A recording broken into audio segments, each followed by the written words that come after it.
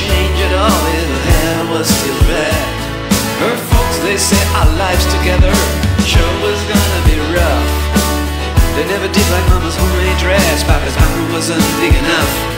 And I was standing on the side of the road, rain falling on my shoes, heading out for the East Coast. Lord knows I paid some dues getting through. Tangled up in blue.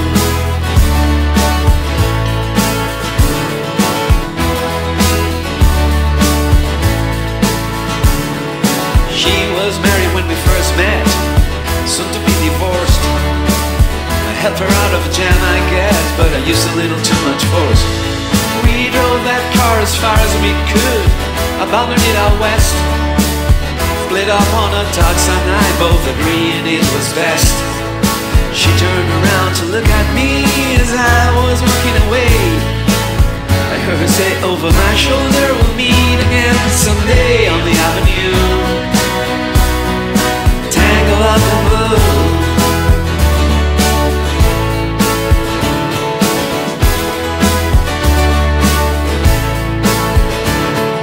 She was working in a topless place and I stopped in for a beer. I just kept looking at the side of her face in the spotlight, so clear.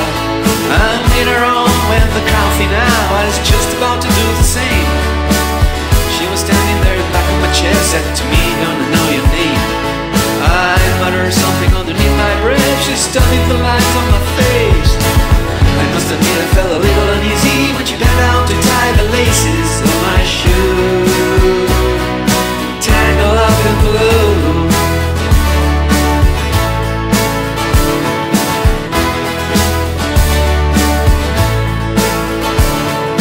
She lit a burner on the stove and offered me a pipe.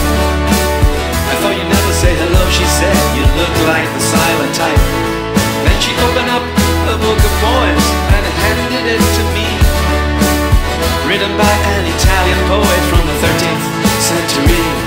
And every one of them words rang true and glowed like burning coal, pouring above every page like it was real.